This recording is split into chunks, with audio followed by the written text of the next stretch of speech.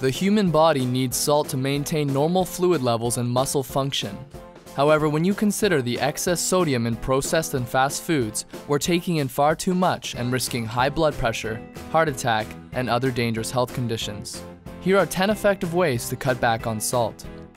Make it a habit to read and understand the labels of the products going into your shopping cart. Consider things like sodium per serving and opt for lower sodium options. Rinse canned beans and vegetables in a colander. This will eliminate any excess sodium in the canning liquids. One simple way to reduce salt is to dine out less often. Also, rely less on packaged foods and eat more meals at home. Spice blends, like Italian spice or Cajun seasoning, usually contain hidden salt. Instead, look for no or low sodium spice packets.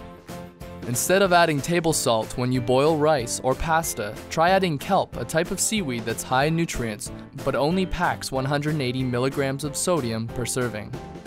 It's difficult to get good fresh produce in the winter, but you can opt for pre-packaged frozen veggies over canned to decrease sodium intake. Keep in mind that when a product is low-fat, it's often high in sodium to enhance flavor, when higher fat or calorie ingredients are stripped out. A surefire way to stop adding extra salt to your dinner plate is to ban the salt shaker from the dinner table altogether. Look for reduced sodium versions of products you already use, like chicken stock or soy sauce.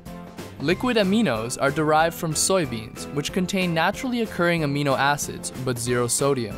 For example, add a few drops to your stir fry instead of sodium-heavy soy sauce. If you enjoyed this video, please like and comment, and don't forget to subscribe to the ActiveBeat channel for more health and lifestyle information.